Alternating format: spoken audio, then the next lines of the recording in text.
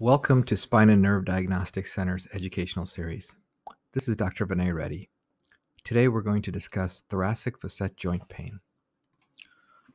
What are thoracic facet joints? The thoracic spine is the part of the spine that connects the cervical spine to the lumbar spine. The thoracic spine is also the part of the spine that's attached to the ribs. Thoracic facet joints are small joints that are located at the back of the thoracic spine that connect one vertebrae with another. What causes thoracic facet joint pain? Thoracic facet joint pain occurs when inflammation or injury affects the thoracic facet joints.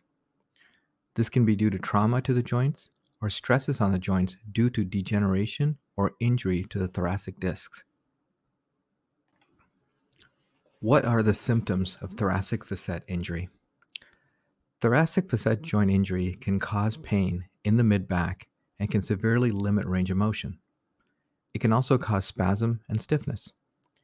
Injury to the thoracic facet joints causes a predictable referred pattern of pain. How is pain from the facet joint diagnosed? A history of how the pain began, the characteristics of the pain, and the pattern of pain can help your medical provider diagnose facet joint pain. X-ray imaging and MRI imaging may be helpful in diagnosing facet joint pain. The gold standard in diagnosing facet joint pain is, however, a diagnostic injection into the facet joint or a diagnostic block of the nerves that provide sensation to the thoracic facet joints. If the pain improves significantly, it proves the facets are the cause of pain. How is thoracic facet joint pain treated? Thoracic facet joint pain can be treated in two ways.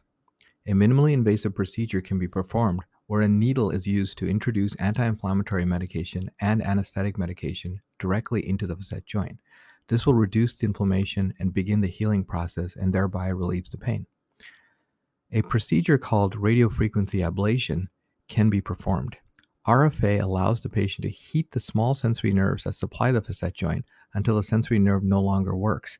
When this happens, the sensory nerve can no longer transmit pain, causing the joint to stop hurting.